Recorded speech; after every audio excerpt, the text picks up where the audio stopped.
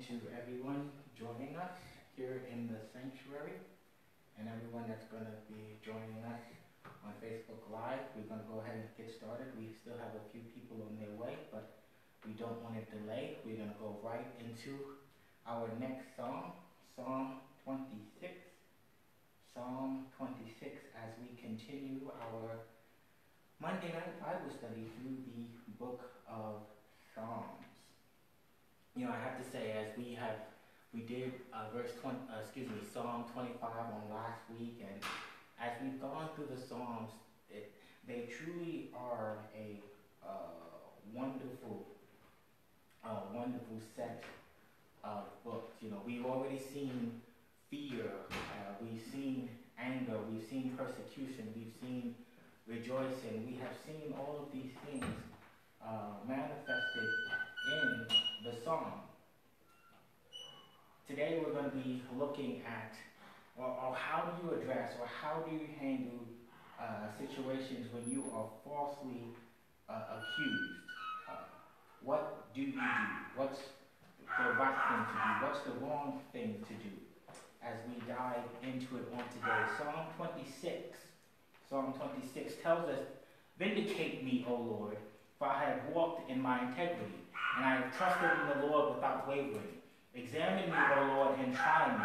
Test my mind and my heart, for your loving kindness is before my eyes, and I have walked in your truth. I do not sit with deceitful men, nor do I go with pretenders. I hate the assembly of evildoers, and I will not sit with the wicked. I shall wash my hands in innocence, and I will go about your altar, O Lord, that I may proclaim with the voice of thanksgiving and declare all your wonders. O Lord, I love the habitation of your house and the place where your glory dwells. Do not take my soul away along with sinners, nor my life with men of bloodshed, in whose hands is a wicked scheme, and whose right hand is full of bribes. But as for me, I shall walk in my integrity. Redeem me and be precious to me. My foot stands on a level place. In the congregation I shall bless the Lord." So, what we have here, or what we're going to be talking about here today, is the righteous plea for innocence. The righteous plea for innocence, because that's what this is. This is another Psalm of David in which he is protesting, Lord, I have not done these things which I am accused of. Lord, examine me, try me. Lord, you're going to see that these things are true. It's a theme that we have actually seen before in a prior psalm. This notion, Psalm 17, "Hear a just cause, O Lord, give heed to my cry. Give ear to my prayer, which is not from deceitful lips. Let your judgment come forth from your presence. Let your eyes look with equity." There David was again saying, Lord, try me, Lord, examine me. Now, when I thought about this psalm, the first thing I thought about was what personally troubles me. You know, we all have these things that sort of get under our skin that especially troubles us. And mine, for me, it's false accusations. I don't like being accused of something I didn't do. And I don't think I'm the only one. Who does? I remember one time when I was in college. I had already graduated college, but I was working. You know, I wasn't really working in the field that I had wanted with my degree. I was working at Bloomingdale's, and it was late at night, and I was leaving, and I had to use the bathroom. So I stopped off on the floor to use the bathroom, and then I forgot that I didn't sign out. So I just signed out at one of the registers in the room, and a few days or a few weeks later, I actually got accused of stealing something, which I didn't do, of course, and they came after me hard and hard and hard. Ultimately, thank God, the situation worked out, but, you know, there's something that can be troubling, that can be scary about being accused of a crime when really, you know, not a lot of things that you can sort of do to defend yourself. Well, David, this seems to be a situation where there is a false accusation. This is a lament psalm. This is this is a cry out, but it's also a protective song. It's asking for the Lord's protection, and declaring their integrity. Lord, you know how I live, O God. Therefore, come to my aid. And as we go through this, we're going to see, because we've had this question before. How is it that, David can say these type of things? We looked at this in Psalm 18, which we know, based on its location in 2 Samuel, towards the end of the book, is coming towards or dealing with David at the end of his life. That song, he talked about how he has walked before the Lord in his life, and so the question was asked, well, what about the sin with Bathsheba? We're going to come back to that because it's a fair question to ask. This psalm, as well as the next psalm, Psalm 27, I think one of our favorite songs, one of the probably favorite songs in Christendom, talks about being in the presence of the Lord. And so we're gonna see that theme here, and we're gonna see that theme on next week. Good. As we dive into the song here. God bless you all. God bless you. God bless you. God bless you. Thank you all. We're streaming live tonight on Facebook. But that's another thing. We're in Psalm 26. Psalm 26. We're talking about the righteous plea for innocence. And we're going to break this psalm down, or we're going to look. Now, once again, we always say this. There are some possibilities for when this psalm takes place, or what's the backdrop for this psalm, but we can't really be sure. Some options suggest when Saul was pursuing David, and we know that there was for years Saul wanted to kill David, because of how Saul has slain his thousands and David his 10,000s. We remember that. Another suggested backdrop for this song would be when Absalom, his son, when he rebelled against his father. We remember that story from 2 Samuel chapters 14 through 16, but we know really Psalm 3 deals more directly with that one. Saul had a son after he died, Ishbosheth, who was killed unjustly, and some had accused David of that. And of course, there was a 3-year famine in Israel that God brought because Saul killed the Gibeonites and he wasn't supposed to. And David wanted to make sure that wasn't because of him. So those are some options that have been put out there. But again, we really don't know. But we've got 12 verses, and we're going to look at them in 5 parts. In 5 parts, we're going to break this psalm down. Part 1, we'll cover verses 1 through 3. That's going to be the prayer for vindication and examination of character. The prayer for vindication with the examination of character. The next part will be his avoidance of the wicked. That's verses 4 and 5. His avoidance of the wicked. Part 3, verses 6 through 8, will talk about his declaration of innocence and his love of the Lord and the presence of the Lord. So his declaration of innocence and his love of the Lord and the presence of the Lord. That's verses 6 through 8. Verses 9 through 10 talk about or deal with the prayer not to be judged with the wicked. The prayer not to be judged with the wicked. That's verses 9 and 10, and then we'll finish off with 11 and 12, the declaration and prayer for vindication. The declaration and prayer for vindication. And at the end of it, I'll circle back around and give off 5 parts of that again. So, Vindicate me, oh God. Vindicate me. Look, that word there, vindicate. Lord, I ask you to make a declaration. I'm asking you to rule rightly. I'm asking you to, God, I'm not guilty, and I'm asking you to declare me not guilty. Vindicate me, O Lord, for why? Because I have walked in your integrity. David is grounding his plea with the way he has walked with God.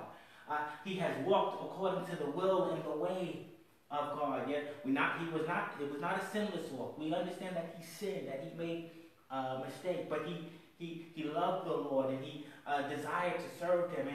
And when we look at the totality of his life, he was that man after God's own heart. So here he's saying, Lord, I need to prove that I'm not guilty, that I did not do whatever I'm being accused of. And, we're not told. Again, we don't have that background information, but, of what charges or accusations are being leveled against him. But he's saying, Lord, I'm not guilty. You are the just judge. You are the judge of all the earth. And so I need you to do right, to declare me not guilty. And that word also carries with it the connotation of taking revenge on the accuser. So after you declare me not guilty, to take action against those who falsely accuse me. We know that in our society, in a civil setting, that if you take someone to trial and you falsely accuse them, you can end up having to pay, and you lose, you can end up having to pay their lawyer fees. Loser pays. That it's not uniform across the country, but that's what we'll be looking at now. Now that's a bold statement. Why? I have walked in my integrity. What does that mean? What is he saying here? Well, I have walked in my integrity, and I have trusted in the Lord without wavering. God, I put my trust in you. Psalm 20, verse 7 says, some boast in chariots and some in horses, but we will boast in the name of the Lord, our God. Lord, I did not fail you. I didn't look at anything else, God. I didn't look at anyone else, God. I put my confidence in you as the one who could deliver. The same God who helped me defend my flock of sheep against the lion and the bear. The same God who gave me victory over Goliath. The same God who's responsible for me being king. Isaiah 31, verse 1. Isaiah 31, verse 1 says, woe to those who go down to Egypt for help and rely on horses, and trust in chariots because they are many, and in horsemen because they are very strong. But they do not look to the Holy One of Israel, nor seek the Lord. That's what David did not do. He trusted in the Lord. And so he's saying, Lord, I've trusted in you. I've walked according to your ways. Now, think about what the Lord is asking here for a second. Examine me, O Lord, and try me. Test my mind and my heart. I'm just going to stop right there. Lord, I'm opening up myself to you, to examine my life, to examine my entire being, my actions, my thoughts, my emotions, everything that I am and everything that I have done. Literally, it's in evaluate my kidneys and my heart. So, take a look at my character. Now, let's stop right there for a moment. That I know that I have said, Lord, show me me. Lord, show me myself. But I don't know that I have gone this far before. Right? Yeah. I'm curious if anyone else have ever said that, Lord, I want you to do a deep dive inside of me. To see what's going on there. And not just do a deep dive inside of me, but to do a deep dive inside of me that will show, Lord, that I have walked according to your ways. Has anyone been that bold? I can't say that I have. I've said, Lord, show me, thinking, Lord, I want the Lord to show me what's not like him in me so that, I can deal with that. But That's not what David's examining. He's confident that he can withstand the Lord's examination of his heart, mind, and actions, and that at the end of it, that the Lord would say, "Not you're innocent, not that you're sinless."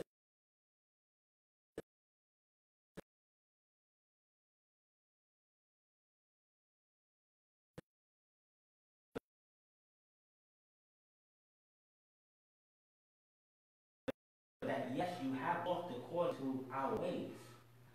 Lord, I know that if you look at me, my life would have lined up with your ways, and I can do that confidently. That is a type of confidence to have. Verse 3, for your loving kindness is before my eyes, and I have walked in your truth. He appeals to the Lord's faithfulness of him. The Lord has been faithful to him. The Lord has shown himself strong and powerful and mighty in David's life. And the Lord has blessed David. And as a response to that, in response to the Lord's actions, David has acted. Because of what the Lord did for David has responded with loyal service to the Lord. Psalm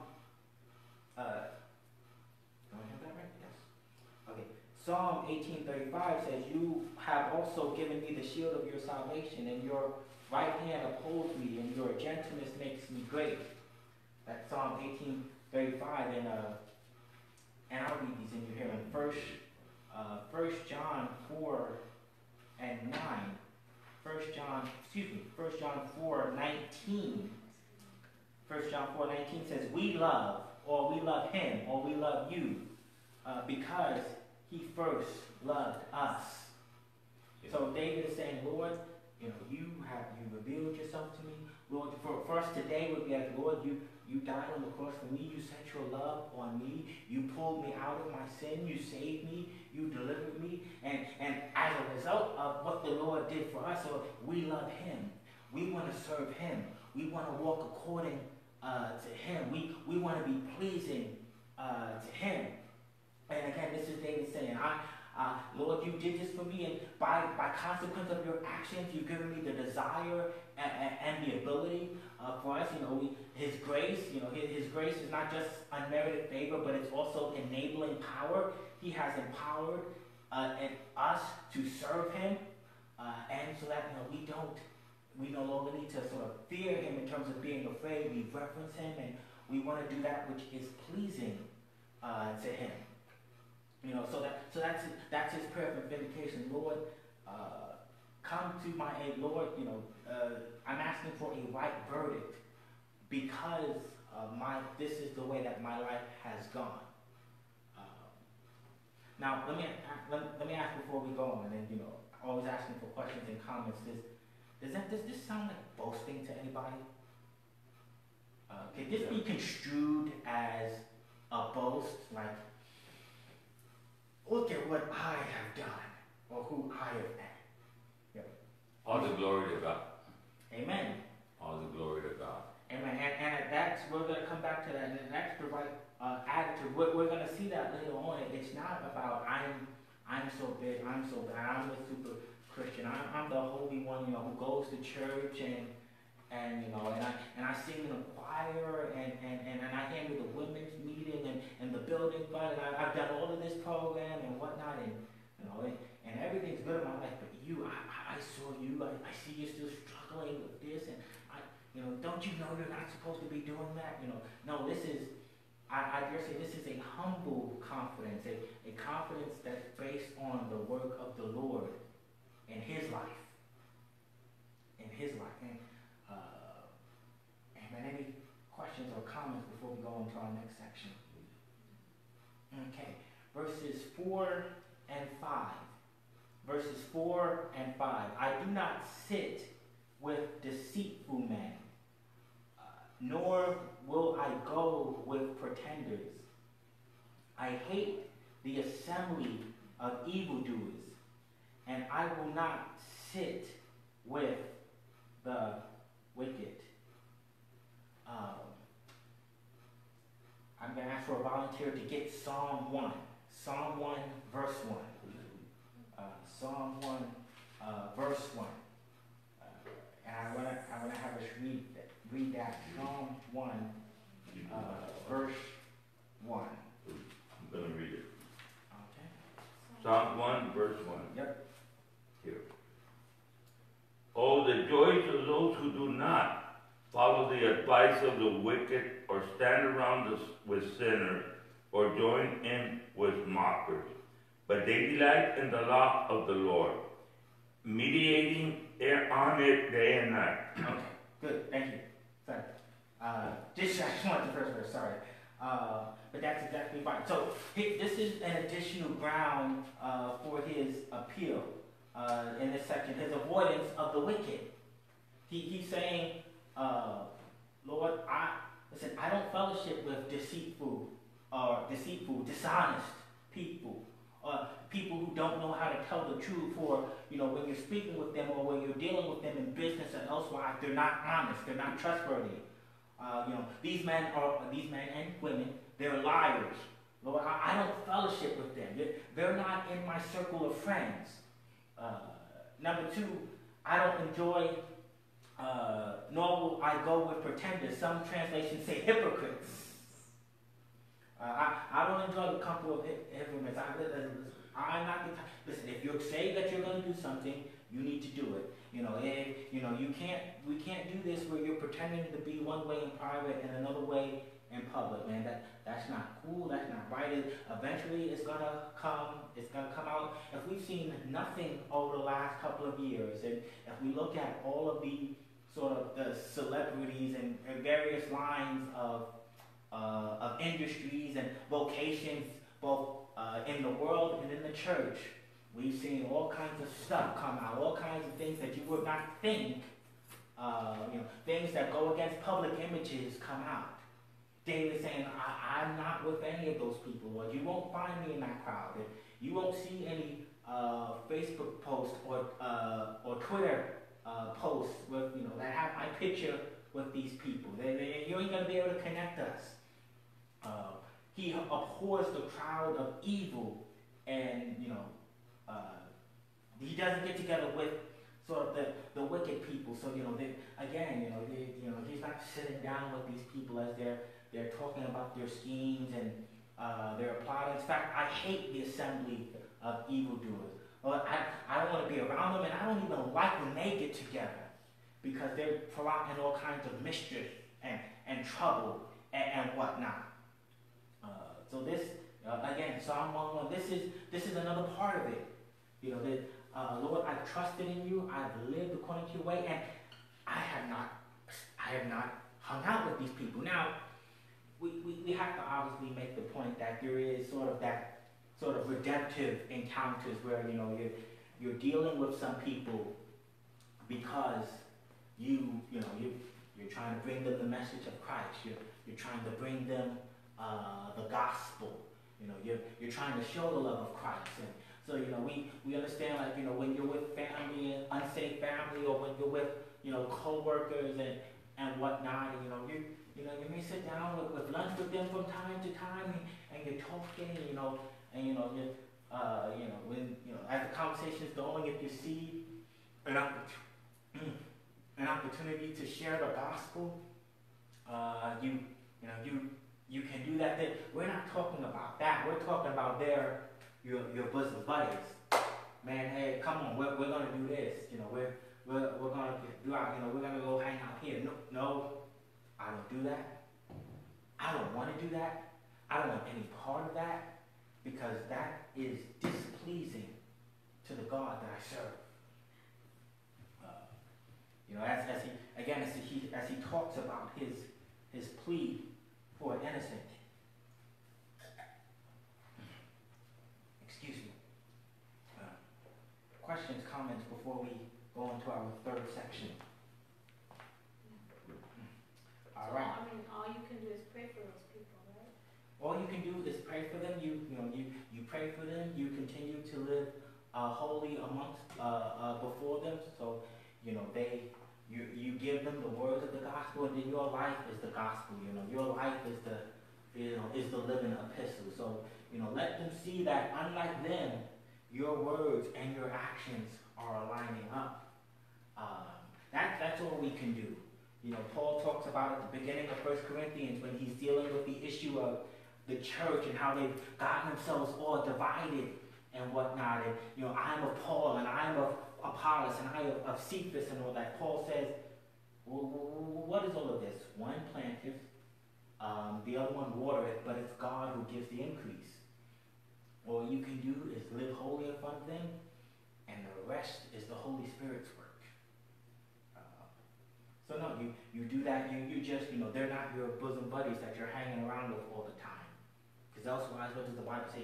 Your evil is going to be evil spoken of. Paul. Thank you. Thank you. Let not your good be evil spoken of. Thank you. God bless. I have a wonderful helpmeet, a wonderful wife. Since you... Yes. I don't know if this is going to make any sense, but when I go report to Edinburgh because of my DWI, and I see the other guys and the ladies there, and I feel like telling them, hey, look, I got a verse for you all, but I don't want to be a hypocrite because I'm here like you guys, but I want to tell you, your life can change if you want. But some of them, they're like, hey, leave me alone, man. I'm not into God, or just like that. Well, that's all you can do, because you can't draw them. Right. You can only give them the message. You can only let them see what God's doing in your life. Yeah. If they turn and repent, wonderful. If they don't, they're increasing their own judgment because they had the message put before them and they rejected it. So really that's all that can be done. But Paul says that therefore come out from their midst, or come out from amongst them, and be ye separate, saith the Lord, and touch not the unclean thing, and I will welcome you. So that's his command. We separate in terms that we don't fellowship, but we're still in the world, so we are letting our light shine. That's the walk that we have to do. That's why the road is narrow, not wide, because we know the wide is the way to destruction. But verse section 3 here, he's further declaring his innocence and also talking about his love for the Lord. He says, I shall wash my hands in innocence, and I will go about your altar, O Lord, that I may proclaim with the voice of thanksgiving and declare all of your wonders. O Lord, I love the habitation of your house and the place where your glory dwells. I'm going to read that again in the Net Bible. It says this: I maintain a pure lifestyle so I can appear before your altar, O Lord, to give you thanks and to tell about all your amazing deeds. O Lord, I love the temple where you live, the place where your splendor is revealed. So David has kept himself pure. He understands what is required to enter into the presence of the Lord. A few weeks ago, we talked about Psalm 24. Another favorite psalm, I think, of the church. Starting at verse 3, that psalm asks, who may ascend to the hill of the Lord, and who may stand in his holy place? He who has clean hands and a pure heart, who has not lifted up his soul to falsehood or to vanity, nor sworn deceitfully. He shall receive a blessing from the Lord and righteousness from the God of his salvation. This is the generation of those who seek him, who seek your face, O Jacob. That was Psalm 24, verses 3 through 6. David has kept himself pure. Now, I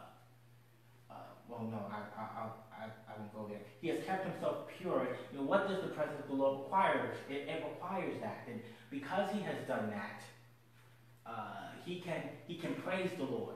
He's able, to give God praise and to tell of the Lord's deeds. This is what the Lord has done. This is how good the Lord is. Look at what he's done for his creation. Look at what he's done for man. Look at what he's done for me. Amen. And for us. the goodness. He saved me. For the life of David, but there were many times when that sword was getting close to him and his men, and he could have died, but the Lord has kept him. Many are the affliction of the righteous, but the Lord delivers them out of them all. Lord, He has saved me. He kept my wife and I during some times when we didn't know where things were going to come from, where resources were going to come from. He was there. He's been there for family and for friends. I can tell of these things. I can sing of these things. I've experienced these things. I know what I'm talking about. But if you're not living holy, if you're not living right, if you're not reading your word, if you're not studying it, if you're not striving, you can't do or say any of this. You don't even want to approach his temple or be around him. One possible backdrop for this psalm is, the visitors to the temple, and there was a basin there where they would wash themselves. They would clean their hands so that they could be pure entering into the temple as they're going into the presence of the Lord, so that they could actually offer their sacrifice. We know in the Levitical law, the Old Testament law, there were actually sacrifices of thanksgiving that you would offer, not to say, Lord, forgive me, just to say, Lord, thank you. I'm grateful to you. But you had to be clean to do that. David said, in terms of my life, I have done this, and therefore I'm able, and I do, and I will offer sacrifices of praise to you. While I love the habitation of your house, verse 8, and the place where your glory dwells. I love the temple where you live. The place where your splendor is revealed. The Psalm 27, which we'll be looking at, I think, next week. I haven't decided yet. It's Christmas Eve. Well, I'm being told no. So no, we're not getting but Psalm 27:4 says, one thing I have asked from the Lord, or one thing I have desired from the Lord, and actually I seek, that I may dwell in the house of the Lord when all the days of my life, to behold the beauty of the Lord, and to meditate, to inquire in his temple. That's what David is saying here. I love this. I love to be in the house of the Lord, to give you praise, honor, and glory. I just love to be able to go down and bow at the altar and put my hands up in worship and do it with the saints. To be there and as your presence dwells with your people. Hallelujah. The place where your glory dwells. The place where, I growing up as a child, I heard it over and over again that, here on earth is sort of a rehearsal for heaven, because when we're before the throne, when we see him, when we're like him, for we will see him as he is, what are we going to be doing? And what does that song say? I can only imagine. Yeah. Are we just going to worship? Are we going to fall on our knees? Or are we going to be silent? Or are we going to be asking a million questions? I don't know, but I know we're going to be captivated by the splendor of God. Amen. Hallelujah. Amen. I love the habitation of your house. And then he shifts.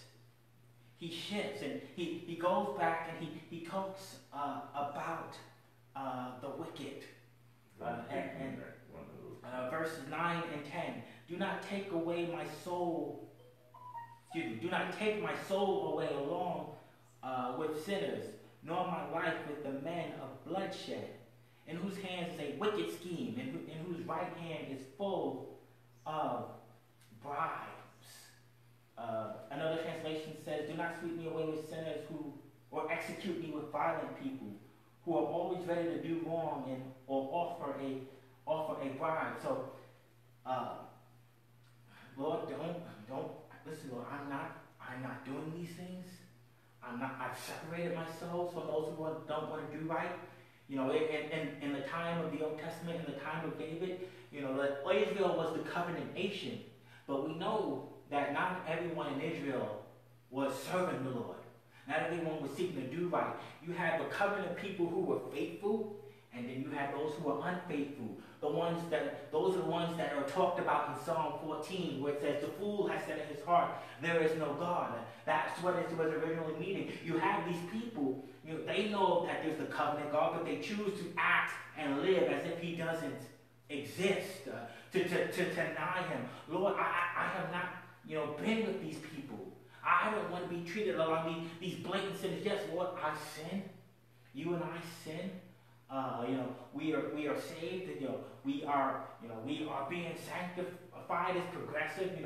Every day we walk and get closer to the Lord. We're being sanctified. And the sanctification won't end until we're actually with Him.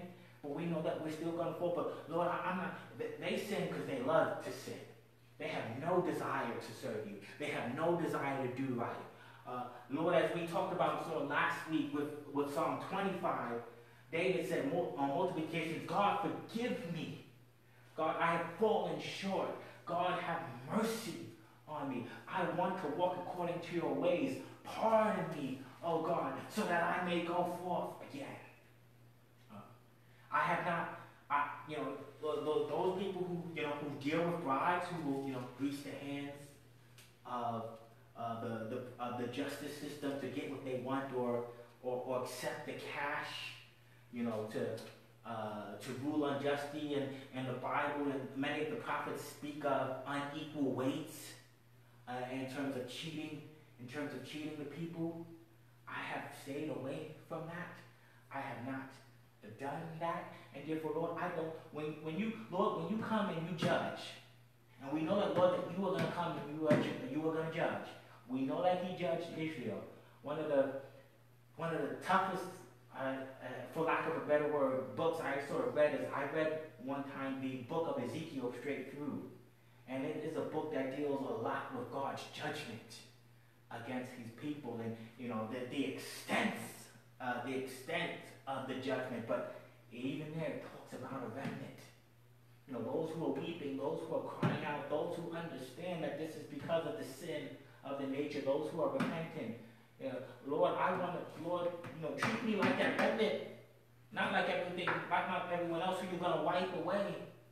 I have served you, O Lord. I have not acted as these have acted. If, in the context of a temple situation, the person who has come to the temple is asking for asylum. He's saying, "Hey, look, I'm not guilty. I'm not I'm not done what these men have accused me of," and so a decision would have to be made.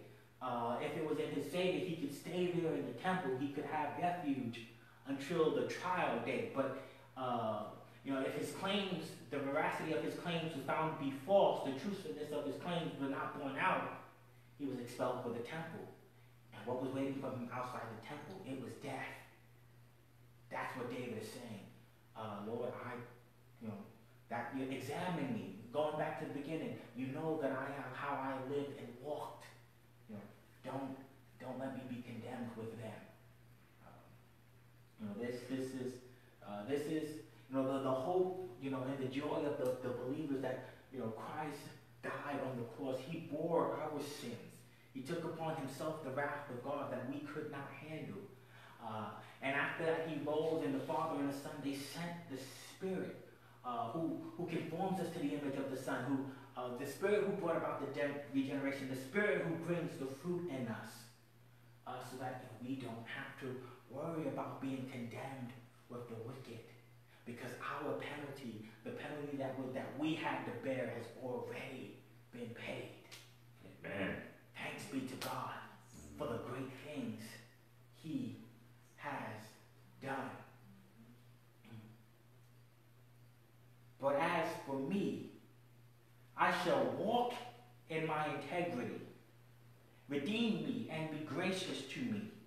Verse 11, my foot stands on a level place, and the congregations I shall bless the Lord. I stand in a level place. I am safe. I am upon the rock. David here goes back. He returns to his original appeal. He has and he will continue to act with integrity. He's saying, God, come to my aid. On that basis, God, come to my aid. God, have mercy upon me. Be gracious to me, oh God. God, I can't deal with all of this, or all these things that are coming against me. Lord, I need you. I need you. David needed him. We need him. I keep saying, as we progress, we're almost at the end of 2018. We're going into 2019, and I have a feeling that the world in 2019 will be even crazier than it was in 2018. Be gracious to me, oh God. I need you. I'm reminded of the song, and this was one of my godfather's favorite songs. We sang it all the time in Gethsemane, my church in New York. I need thee, oh, I need thee. Every hour I need thee. Bless me now. I'm going to stop singing because I don't want to scare anyone off. Elton John. Oh, gentle Savior, I come to thee. We thank you that we can come to him. We can come boldly to the throne of grace that we might obtain mercy and find grace to help in the time of need. Redeem me. Come to my aid. Deliver me. Why my foot stands on a level place. I'm in a safe place. Lord, I'm trusting in you. Lord, I'm not the one, as Christ says in Matthew 7 and 24 to 27, I'm not the one who's built their house upon the sands. The rain falls and the wind blows and the storms come and the house falls. But no, Lord, I have stood upon you. You are the rock.